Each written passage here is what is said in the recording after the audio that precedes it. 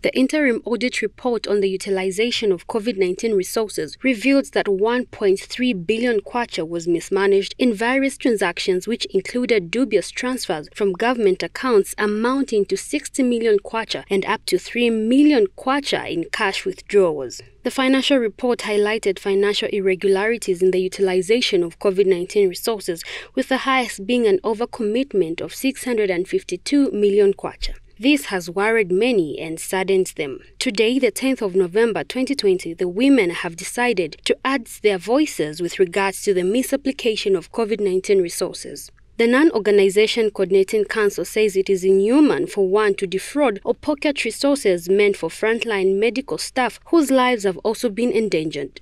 The Auditor General's report clearly points to a few unscrupulous people who opted to disregard saving people's lives in the wake of the pandemic. NGOCC and its entire network members seriously find this heart-wrenching and totally unacceptable.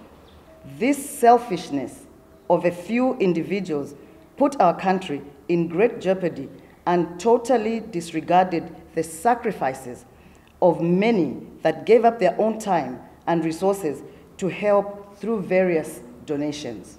Now that it is in public domain that some COVID-19 resources have been mismanaged, what does this mean for NGOCC? Our government, through the Ministry of Health, has failed the people of Zambia with regard to managing the COVID-19 resources. What then is the solution? Justice should prevail, where those involved should be investigated, made to account, and pay back the defrauded amounts, including dismissing them. For S24, I'm Precious Liatumba.